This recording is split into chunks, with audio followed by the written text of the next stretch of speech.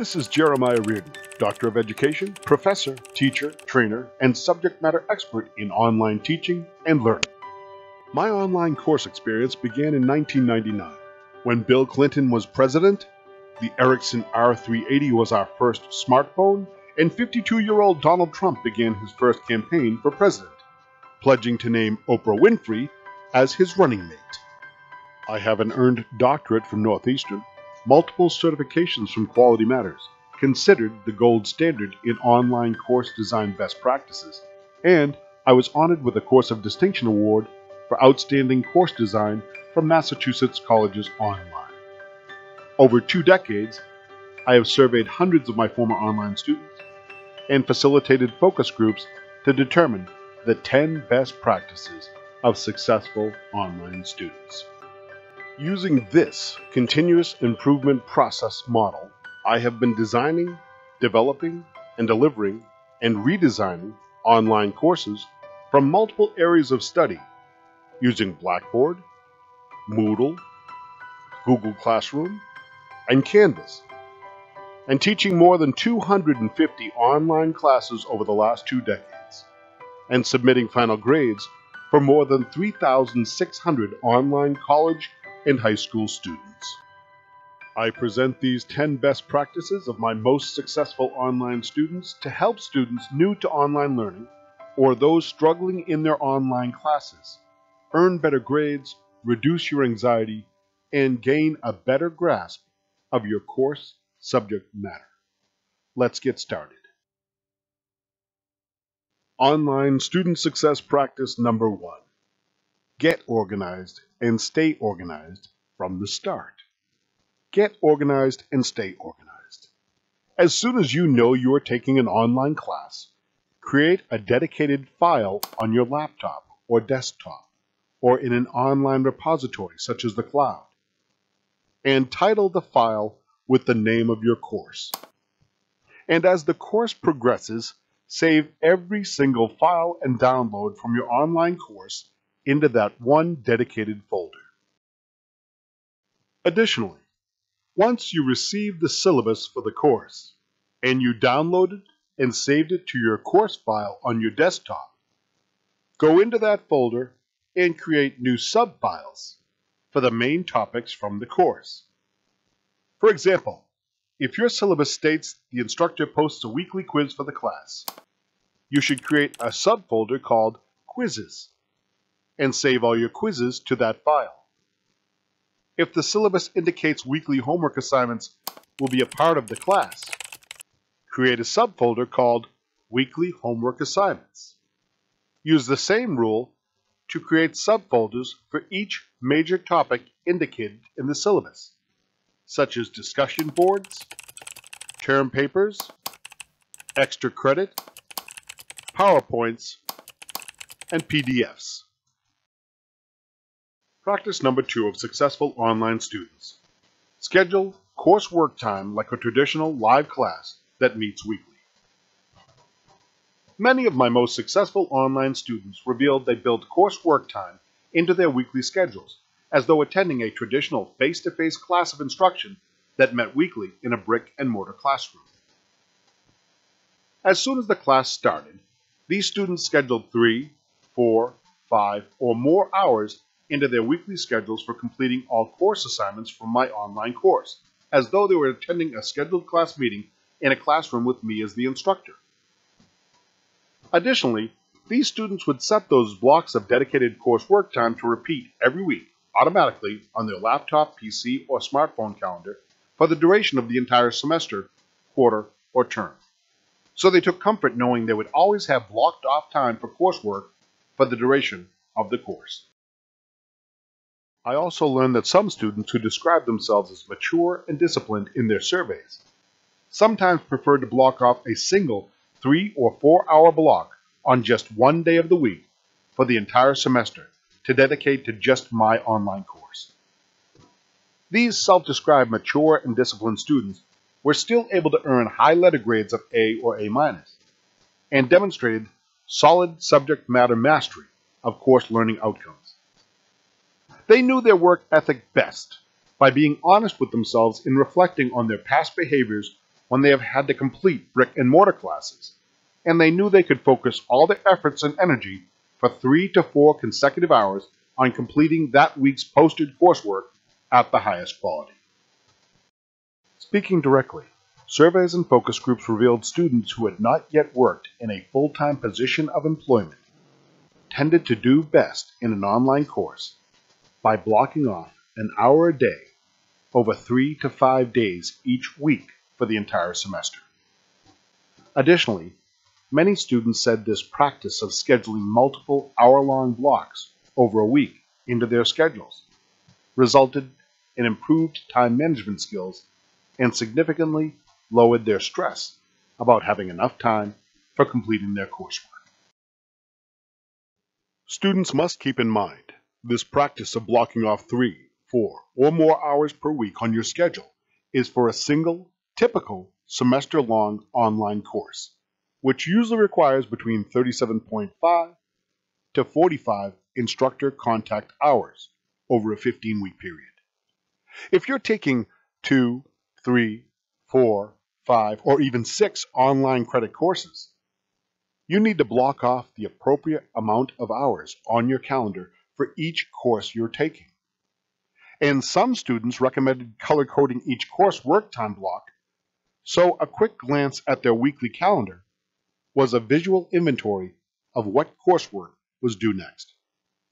For example, if you're taking 5 online courses over a traditional 15-week semester, you should be blocking off a minimum of 15 to 20 hours of dedicated course work time each week to complete all your coursework, 3 to 5 hours per course minimum, and your highest achieving peer students would suggest blocking off additional time for reading text assignments each week for each course. For additional consideration, if you are an online student taking an accelerated course in 10 weeks, 7.5 weeks, 6 weeks, a 5-week summer course, or even a 3-week accelerated winter semester course, due to the intense delivery of information and required absorption of learning materials by the student, I strongly suggest you dedicate more time per week to achieve highest academic success in an accelerated course, cramming 37.5 to 45 hours of instructor contact hours into an accelerated window of time. As a note of caution, according to my research, students most likely to experience the least amount of success in my online courses reported they did not block off time each week dedicated to completing assignments, and they admitted they often completed coursework when they could find time in their busy schedules, which sometimes resulted in little or no work submitted. They also admitted they often rushed to complete work last minute before deadlines, and they knew their grades often suffered due to their lack of planning. Best practice number 3 of successful online students. Block off major assignment due dates on your preferred online calendar, setting reminders to count down for specific assignment due dates. My most successful students from my past online courses, upon being given access to the online course materials, would take the course syllabus and build all of my assignment due dates into their preferred online calendar. They also set reminders in the calendar for major assignments that represented major percentages of their final grade, such as midterm papers, midterm exams, presentation due dates, final examinations, and extra credit assignments. They would also build in early alert reminders with a 4-week, 3-week, 2-week, and 1-week countdown reminder, and some students even progressed to a daily reminder for the final week until they submitted the assignment. Since you may be taking 2, 3, or more online classes at this time, the highest performing online students made sure they built time into their calendars for all the major assignments they knew would require more time and effort for them to do their best work. By building weekly countdown reminders into their calendars for major assignments, such as a midterm paper, many highly successful online students reported they not only had time to write their first draft, but they were also able to submit the paper to the Academic Writing Center for review and feedback. And they also had time to make necessary edits based on Writing Center feedback. Furthermore, most students who blocked time and countdown reminders into their calendars on the day they first received their course syllabus submitted their final paper before deadline. Not surprisingly, those who built major assignments into their calendars reported far lower stress over the running time of the course than the students who attempted to find time in their busy schedules to complete major assignments. As mentioned previously, several successful students recommended color-coding all course work time and major assignments by course using one dedicated color. So a quick glance at their calendar on their smartphone or PC screen would quickly visually inventory specific course work time and major assignment deadlines for each course. The use of these simple calendar management techniques was often credited with improved time management in student academic, professional, and personal activities, as well as highest academic achievement. Best practice number 4 of successful online students. Check your school email every day and communicate with your instructor weekly. Students should check their school email every day, and they should also communicate with their teacher on a weekly basis using either their institutional email, through discussion board exchanges within their online class, or by telephone. Some students reported in their surveys they thought their school email account was simply an add-on benefit from their institution, but not a requirement for them to use. However, your instructor uses their institutional email as their primary communication tool within the school. So students should know you were provided an institutional email for the purpose of communicating with your professor, with school administration, and with your fellow students. Get in the habit of checking your school email every day and try to communicate with your instructor every week. Successful online student practice number 5. Ask questions. Let your teacher know when you don't understand something. Supporting the concept of communicating weekly with your online instructor.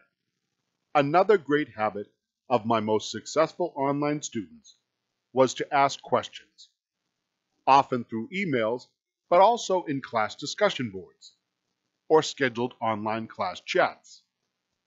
Most often, if one student isn't grasping a lesson or part of a lesson, other students may be experiencing the same level of confusion. While you as a student are completing coursework alone in your home, students are not taking the class alone, as they have many other students in their virtual classroom. Your instructor has most likely covered this information in detail in traditional live classes and knows it very well. But an online class does not allow for your instructor to read your body language or see your facial expressions or to see common body language indicators that a student, a group of students, or all students are not grasping the information being covered. Furthermore, best practices of online instruction have shown that once a student feels safe sharing questions on a lesson topic, and then seeing their peers may be experiencing the same confusion, not only does the instructor know he or she may need to focus more efforts on the points in question, the student who asks questions are often found to participate more in the class after asking their questions. More participation in the class by the student often instills a deeper grasp of the course content, and not surprisingly, that deeper grasp of any subject matter cultivates their interest in the overall subject due to increased confidence, and their recognition they have more in common with their peer students than they had assumed.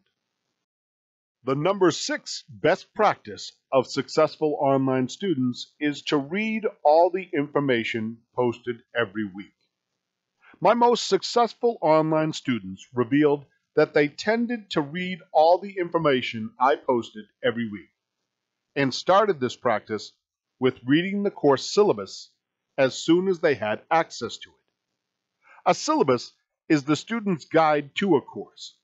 It includes course policies, required textbooks, how the course will be run by the instructor, and what will be expected of the student, as well as a schedule of assignment due dates.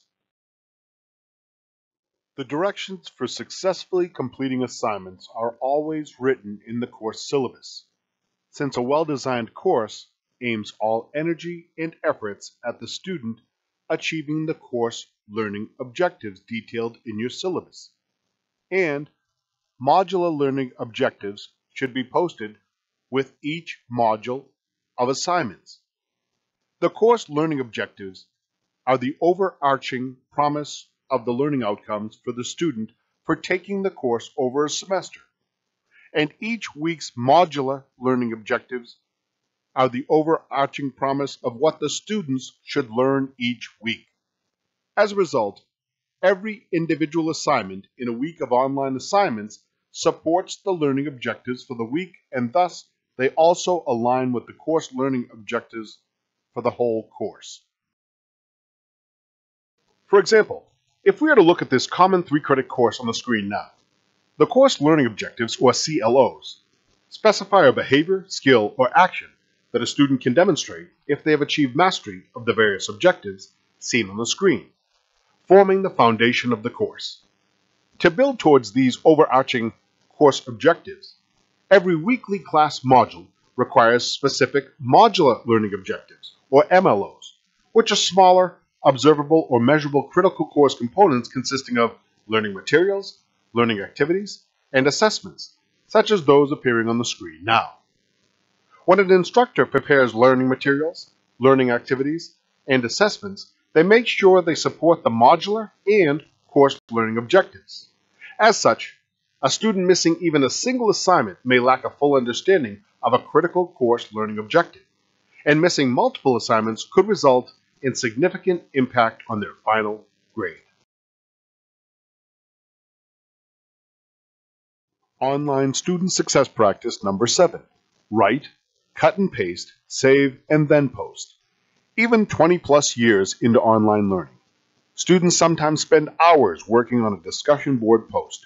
They perfect it, they click submit, and suddenly all their work is gone off into the oblivion of the internet unexplained. This sometimes happens when students lose their internet connection even for a millisecond, and though your screen stays the same, you were immediately logged out of your class, and you won't find out until you click submit. While it happens far less today than when I first started teaching online, it still happens on the rare occasion. And continuous internet connectivity is sometimes just beyond our control. As such, I strongly recommend students complete common writing assignments such as discussion boards on their computer in Microsoft Word or Google Docs or a similar application, and then cut and paste their finished written assignment directly to the discussion board and then click submit.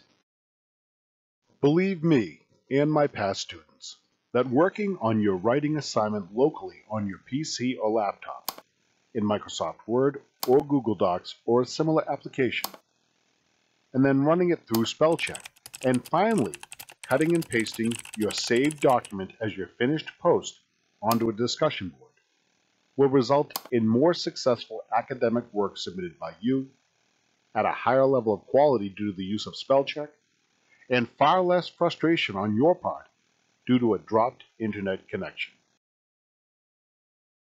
Successful online student best practice number 8. In reviewing the surveys and in-depth discussions in focus groups with my past online students, and after instructing thousands of students over the years, I cannot stress the importance of always doing your own work. Passing someone else's work off as your own is plagiarism, and plagiarism is never acceptable. And a plagiarized assignment often results in an automatic failure for the assignment, and sometimes result in the student failing the entire course, with some institutions sending students through the student conduct system for committing academic dishonesty. Doing your own work helps students gain a solid grasp on the subject matter of the course. And students should be aware that your instructor may use tools such as SafeAssign, Turnitin, or other plagiarism prevention tools designed to detect unoriginal content in students' papers by identifying areas of overlap between submitted assignments and existing works. Additionally, over the course of a quarter, term, or semester, your teacher is probably going to become very familiar with how you, as a student, express yourself in written form. So if you suddenly submit an assignment using words and phraseology inconsistent with your past writing assignments, and you are suddenly expressing your thoughts as though composed by another author, it is far more obvious than most students think, and your instructor will likely spot it and call you on it. And you just don't need the F on your transcript. Best practice number 9. Recognize online courses offer flexible learning but are not easy. When the class starts and students learn they are required to log into the course several times a week, check their email every day, complete writing assignments each week, complete timed tests and quizzes, watch educational videos, and respond to written posts of their peers. Some students are often shocked at the amount of work expected in a course each week. To succeed in an online course, students should know they will still have to put in time and effort, the same as a traditional class offered in a brick-and-mortar classroom. Most learning management systems such as Blackboard, Moodle, and Canvas allow course instructors to view a detailed course report of all user activity inside content areas, overall time the student has spent in the course, and detailed information about the student's activities while in assignments, and time spent on each activity, and much, much more. The course report also provides the instructor with the average amount of time spent by all students by day, by week, by month, and semester. So it provides instructors with a thorough snapshot of the amount of time high-achieving students are spending accessing and exploring coursework, as well as those not logging in time and putting in weaker efforts. With the ability to run these course reports, when a student contacts me to say they are working very hard in my course, but are not doing as well as they expected, after a quick review of the student's assignment grades to date, I then run a course report for that individual student to see where they are putting their time and energy.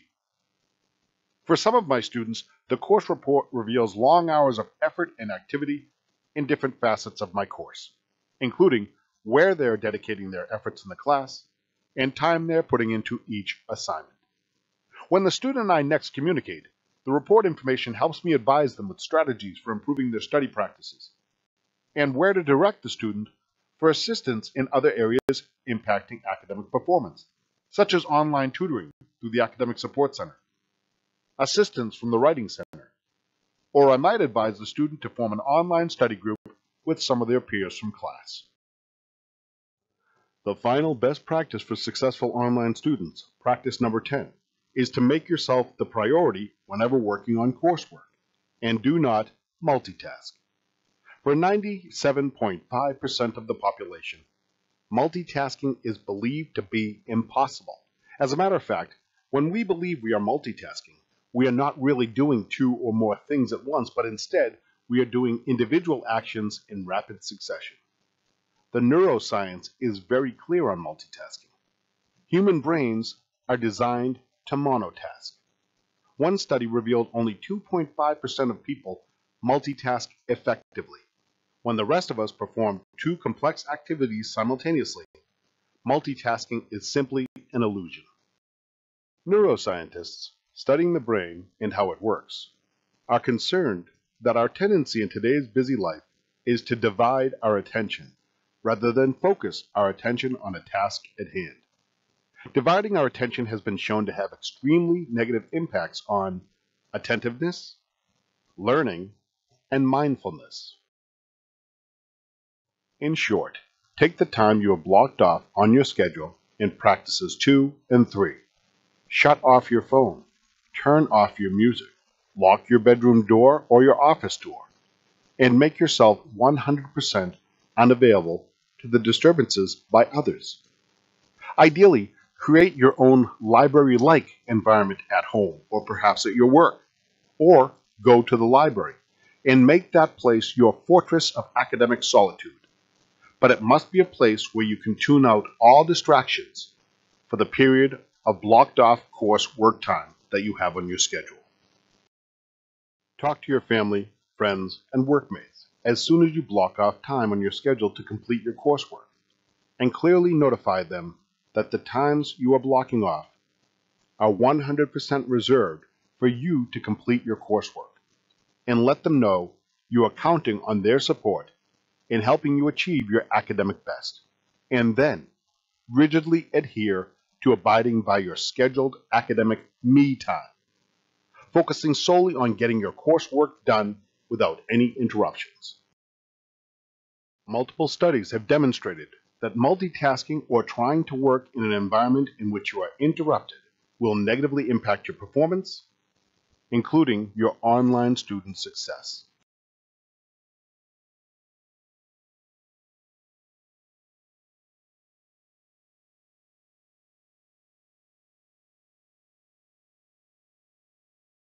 Let's wrap up our presentation with a quick review of our 10 best practices of online student success. Best practice number 1. Get and stay organized on your computer from the start. Best practice number 2. Schedule course work time like a traditional live class that meets weekly. Best practice number 3. Block off assignment due dates on your preferred online calendar, setting reminders to count down for specific assignment due dates. Best practice number 4. Check your school email every day and communicate with your instructor weekly through either email, telephone, text message, or discussion board original or response post. Best practice number 5. Ask questions. Let your teacher know when you don't understand something. Best practice number 6 of my best students was to read all the information posted each and every week. Best practice number 7. Write, cut and paste, save your original, and then post the assignment to your online class. Recapping the number 8 best practice of my most successful online students, do your own work, always. Best practice number 9. Recognize online courses offer flexible learning, but are not easy. Best practice number 10. Make yourself the priority whenever working on coursework, and do not multitask. You now have the 10 best practices of my most successful online students, gathered over 20 plus years, 250 online courses, more than 3,600 online students, based on feedback from quantitative surveys and qualitative focus groups, and hundreds of one-on-one discussions with my past online students. You don't have to adopt all of these practices to have a successful online academic experience. But by adopting 3 or more of these practices over your current and future semesters, and studying smarter, not harder, you will gain a much better subject mastery of your course learning objectives and benefit from a more successful online learning experience. And I leave you with my favorite quote as both a teacher and as a lifelong learner. Never stop learning, because life never stops teaching. This is Dr. Jeremiah Riordon, signing out.